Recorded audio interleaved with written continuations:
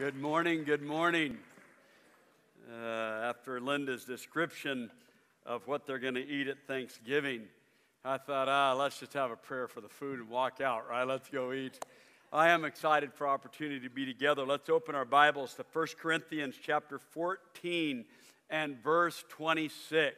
14 and verse 26. We've been in a series since September on 1 Corinthians chapters 12, 13, and 14. And in chapter 12, he explains what it means when a group of people gather together and commit to be family, and what it can look like when it goes well and what it can look like when it doesn't go well. So he says that the solution for when it's not going well is to get back to the heart. And so he dedicates all of chapter 13 to love. He comes out of chapter 13 into chapter 14 and says, now, following the way of love would mean that out of all of the gifts of the Spirit that he gives to build up the body of Christ, eagerly desire prophecy. Now, we've talked about this, so I want to clarify. There's a worldly definition of prophecy. There's a biblical definition of prophecy. The worldly definition is lottery ticket prophecy. It's kind of like crystal ball, tell the future, that kind of a thing. What we're talking about in the body of Christ is it is speaking forth the word of the Lord, whether it is past, present, or future. It's about building up the body of Christ. It's about strengthening, encouraging, and comforting the body of Christ. And the Apostle Paul says, you all need to eagerly want it. That's what you've got to desire, is that when you open your mouth for the sake of the body of Christ, let strength, comfort, and encouragement come out in the voice of the Lord through you. So he says in verse 26, so what do we say then, brothers and sisters? When you come together, each of you has a hymn, a word of instruction, a revelation, a tongue, or an interpretation. Everyone together ready? Everything must be done so that the church may be built up. But you realize that everything wasn't being done so that the church may be built up. That's why I had to write this. This is a corrective text. It means we're off track and now we gotta get back on track, right? Well, they didn't have a YouTube video to figure out how to get back on track. So the Apostle Paul has to spell it out in words. And here's what he says are the corrective measures. Now bear in mind, listen carefully, he's putting training wheels back on them spiritually. They're not meant to be there forever, right? Can you imagine training wheels on a Tour de France bicycle, right? They're not meant to be there forever. But because they got off the rails, he's got to get them back on. So he's going to give them training wheels. And the 3 training wheels are in the following verses. You ready? So, if anyone speaks in a tongue, 2 or at the most 3 should speak. 1 at a time. Someone must interpret. If there's no interpreter, the speaker should keep quiet in the church and just speak to himself and to God. 2 or 3 prophets should speak, and the other should weigh carefully what's being said. Now, if a revelation comes to someone who's sitting down, the first speaker should stop, for you can all prophesy in turn, so that everyone may be instructed and encouraged. You see, the spirits of the prophets are subject to the control of the prophets. For God isn't a God of disorder, but of peace. And so isn't all the congregations of the Lord's people. Number 3, women should remain silent in the churches. They're not allowed to speak, but must be in submission, as the law says. If they want to inquire about something, they should ask their own husbands at home. For it's disgraceful for a woman to speak in the church.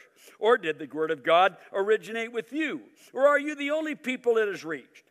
If anyone thinks they're a prophet or otherwise gifted by the Spirit, you let him acknowledge that what I'm writing to you is the Lord's command. But if anyone ignores this, they themselves will be ignored. Therefore, my brothers and sisters, be eager to prophesy. Do not forbid speaking in tongues, but everything should be done in a fitting and orderly way. Now, I want you to think about that last phrase because some of us learned it differently. We learned with decency and in order, right? Well, let's back up through this passage. We'll start right here. And let's go to work on what the Apostle Paul is doing as a correction for how the church got off track. Number one, he says, do things decently and in order. Now, the word decent there is not first and foremost about the structure of the church. It's about the structure of your life. In the book of Acts, when that same word is used, listen carefully, it's used about the upright leading women in communities. He's talking about these women who aren't even Christians yet, but they have an active conscience and they want to do what's right. And Paul says, if you've got someone out in the world that's trying to figure out what's right, and they look at you and surmise that you don't know what's right, how are you going to be a witness?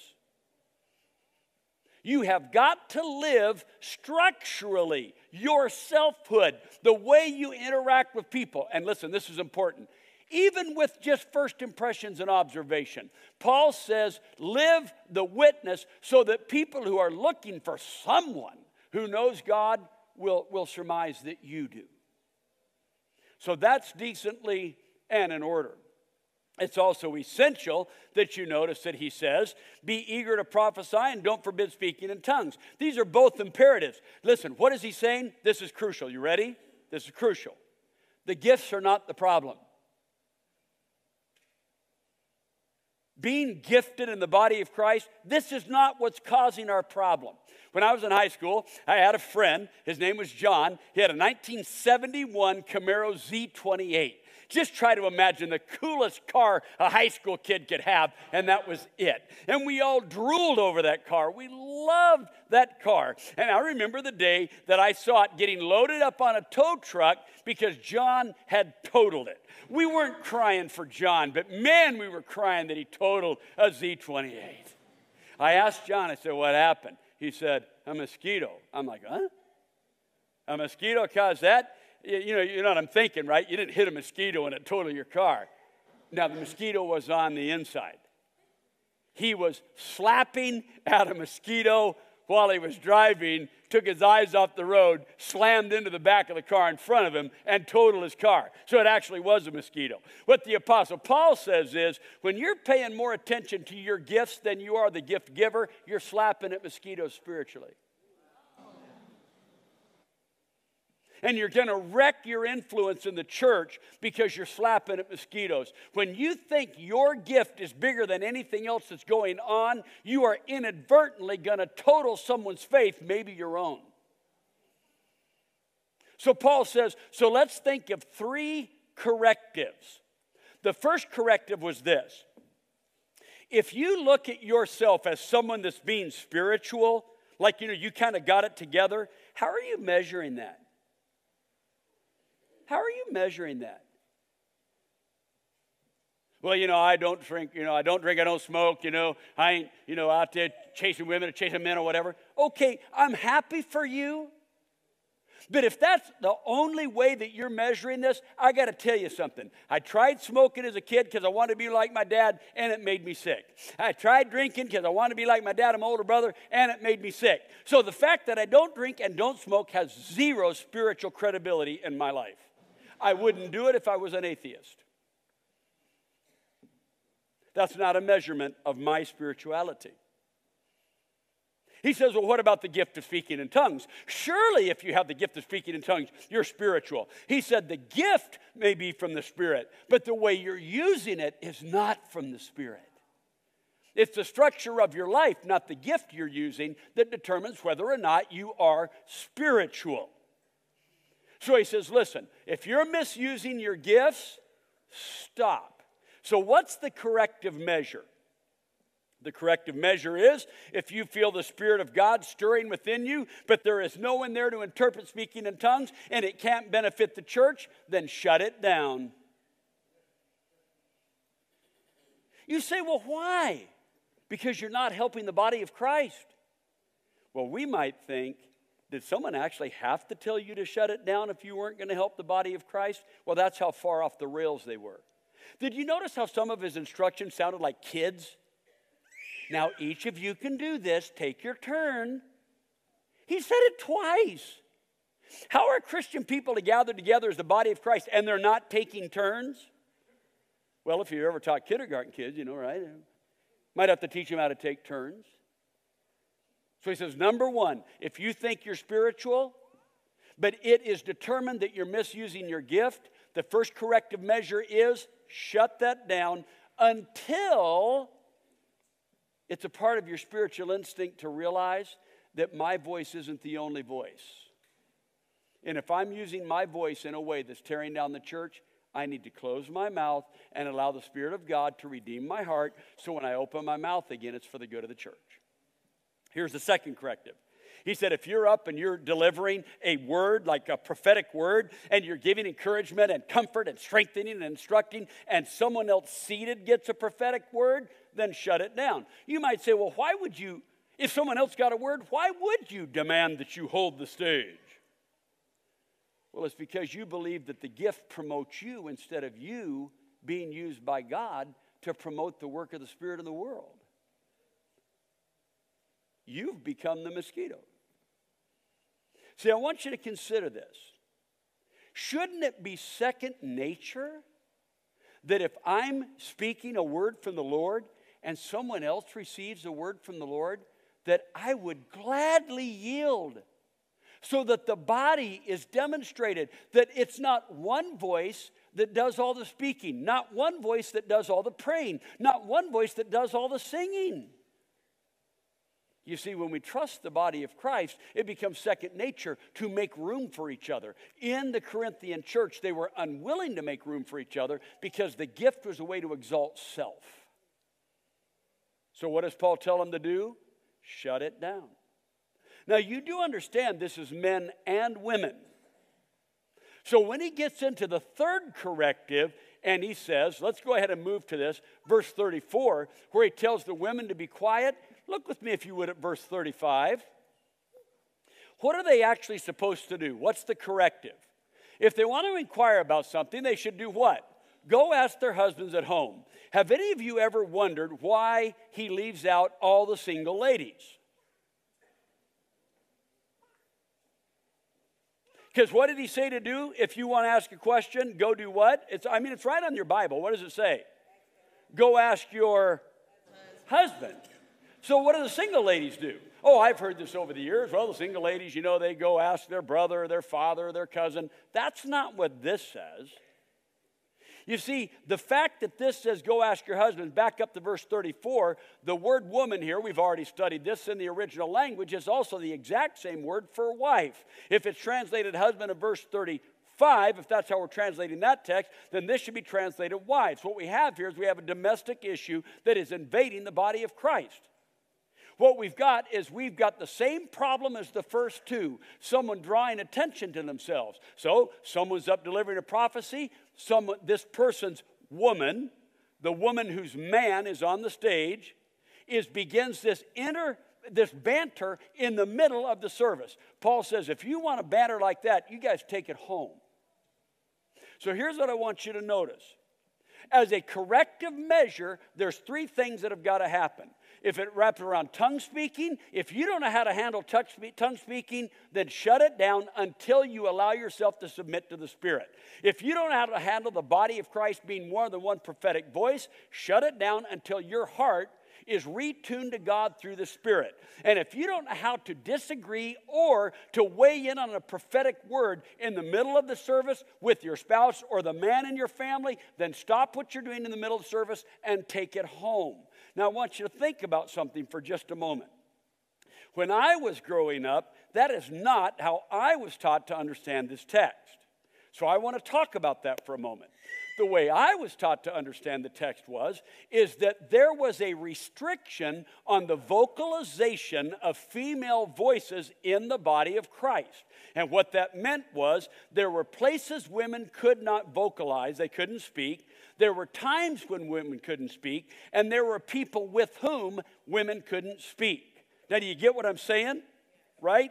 So there were times they couldn't speak, in situations they couldn't speak, and with men that they couldn't speak.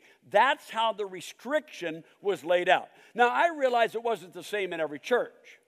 So in some churches, women were not allowed to pray at home with their brothers or their fathers. So they weren't allowed to pray at all with men in their presence. In other churches, women could pray at home with their brothers and with their fathers, but not with other men present. In some churches, women could teach a boy of any age until he was baptized or he was at the age of accountability, somewhere around 12 or 13 years old. But that wasn't the same for every church. So what was the same for every church? That the restriction had to do with gender. That was what was the same for every church. But how it played out was different. When we moved to Ohio, my wife and I had the opportunity, we lived in southeastern Ohio, but north of us was a very large Mennonite community in northeast Ohio. We discovered that in a few of those churches, the way they practiced it was not a restriction, but a prohibition. The women were not allowed to sing. Now, what did it say? They need to remain silent, which to them meant they can't even sing. These women in those churches, the women were seated on one side, the men on the other, so the division of gender was even in the seating chart. Okay, you feel what I'm saying? So it wasn't just a restriction, it was a prohibition. Now, I found other churches where people just said, well, Paul was just a chauvinist. He was a first century misogynist who really doesn't know how to handle the topics of God, the church, or Scripture. But if you read the text carefully and you're understanding that it is all a corrective measure, then another option opens up. That option is that in 1 Corinthians 11, he has already said that men and women are prophesying and praying in the assembly. We know in the Old and the New Testament, women and men prophesied. We know in the New Testament, when the Holy Spirit came and inaugurated the great redemptive work of God through the church, that the very first sign that was quoted in Acts chapter 2 was that men and women would prophesy. So when we bring these scriptures together, we realize that when we're called, all of us, to eagerly desire the gift of prophecy, it is not rooted in gender who speaks or who does not. It is rooted in the Spirit. So see, now gender does not automatically qualify one group over another, because if it does, then you can't make any sense out of the first two correctives, which tells men and women that if your heart ain't right, you got to shut it down. The same word for silence is used in all three correctives. Whatever is right for the men is right for the women. Whatever is right for the women is right for the men. But now I want to bring this home in a more succinct and pointed way, and that is this. God is doing something in the world. God is redeeming the world. He's restoring the world. He's renewing the world. And so what God does is God gives gifts. And when God gives gifts, everyone that is gifted by God is elevated to the image of the living God, being born again, recreated in His image. So I want you to think about these gifts. You ready? Number one, first order giftedness. What do I mean by first order? I mean the first thing God did, first thing God thought about, first sacrifice God made. And that first gift is that God gave God's self to the project of humanity. Say that to yourself. God gave God's self to the project of humanity. Say it again. God gave God's self to the project of humanity. God didn't create a humanity He couldn't sustain.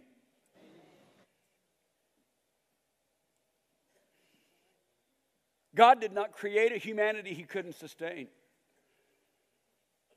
When we prepared for the birth of our children, we bought diapers because we knew what was coming.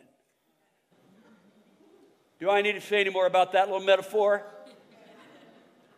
When God created the world, he knew what was coming, and he prepared in advance by giving God's self. The Bible says, for God so loved the world, he gave his only son. Revelation 13:8 says that Jesus Christ is the lamb slain before the foundation of the world. Before God ever made the world, he created what was going to be necessary to sustain the world in salvation. First order gift is God said, I will give myself to you and for you.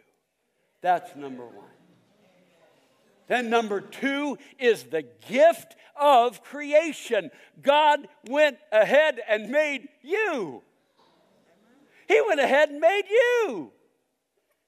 You're like, well, maybe he was having an off day. Maybe I was right at the end of the production line. No. In your mother's womb, it was God who was knitting you together. Oh, I know we get messed up along the way. Other people trying to braid their sinful threads into our holy DNA. But listen, through the grace of Jesus Christ, you are who you are. You are God's daughter. You are God's child. The gift of creation says God wanted you to be here, wants you to make it, and he's got a home prepared for you in heaven. Don't you dare miss it. Which brings us to gift number three, and that is the gift of salvation. When God recognized that we had the potential to be like him and to exercise choice, he knew that those choices could go downhill. And so God was at the bottom of the hill waiting on us. The Bible tells us that on the hill of Calvary, Jesus took all of our sin on himself and gave us the righteousness of God. So the first order gift is God himself. Second order gift is creation. Third order gift is salvation. Here's the fourth order gift. You ready for this? God gave the Holy Spirit to dwell in us. God gave us a gift that keeps on giving gifts. God gave us the gift that keeps on giving gifts. The Holy Spirit doesn't give you gifts. The Holy Spirit gives you God's self. God is dwelling in you. Do you know what that means? That in your skin, behind your eyes, inside your ears, it's the living God. Wow, you must be something. You must be amazing. Oh, I know my grandkids are amazing. What are you even talking about? Babies are awesome. You know why we think babies are awesome? We think they're awesome because we put onto them an innocence that we no longer claim for ourselves. That is an insult to the salvation of God, because God can make you more perfect in recreation through the blood of Jesus Christ. When you are born again, you are born not only without sin, but all your shame and guilt is also taken away. When you stand before God in heaven, you ain't crawling in there, bawling your eyes out like you blew it. You are standing before God, walking down Main Street in heaven saying, here I come. And God said, come on home. That's what God is doing in you. When God sees you, he doesn't see that old sinful self. He sees himself in you, shining through your eyes. These are the gifts that God is giving. So when he finally passes out the gifts of prophecy and all of these other gifts, you know what he's trying to say to you? I trust you. I love you. Together we'll do this. I've been looking for someone just like you. And so when he puts his gifts in people of different colors, then all of a sudden this whole idea that somehow one color is superior to another, it's shown for the foolishness that it is. The deceitfulness of such silliness in social divisions is exposed, because if gifts of God are coming out of every beautiful color on the planet, then that tells us that all of us were meant to be together. So listen carefully. The same thing is true for gender. When God poured his gifts into both men and women, when he fulfilled the prophecy of Joel that your old men and your young men, your older women and your younger women, your men and your women, they will all prophesy, because the Holy Spirit will be poured out on all flesh. God is saying, I'm going to remake the world the way it was meant to be made. So the difference isn't gender. The difference is the structure of your spirituality. Do you believe that the gifts are there to do something to elevate you, or do you believe that they've already done that and the gifts are given to display the glory of God? You see, this is what we've been given. What could be better than to know that the living God gave God's self for you, created you, saved you, indwells you, and gifts you, and says, you do realize that I've waited your whole life for you to open your heart to how special you are, how loved you are, and I want you to live into it with great fullness. That's what we're trying to do in this church. I don't want to total my faith slapping at mosquitoes. You see what I'm saying? Well, I took that old Camaro. I bought that crazy thing. I did. I bought that old wrecked Camaro. I did. Because down in the heart of that old wrecked Camaro was a very unique engine, and I wanted it. I won't tell you all about it because that'll bore you, but I met many law enforcement officers as a result. And I pulled that engine and that transmission out, and I slid it down into my little old car. And it changed my little old car. People had no idea what they were up against when that little old car acted like it was a big old car. People have no idea what to do with you when they want to make you a little old life. But you got the Spirit of God living in you. Let's live into the giftedness of Almighty God. One of our shepherds is going to come and share with us just some special Thanksgiving, a Thanksgiving blessing over the church. Would you welcome Fernando Nassman?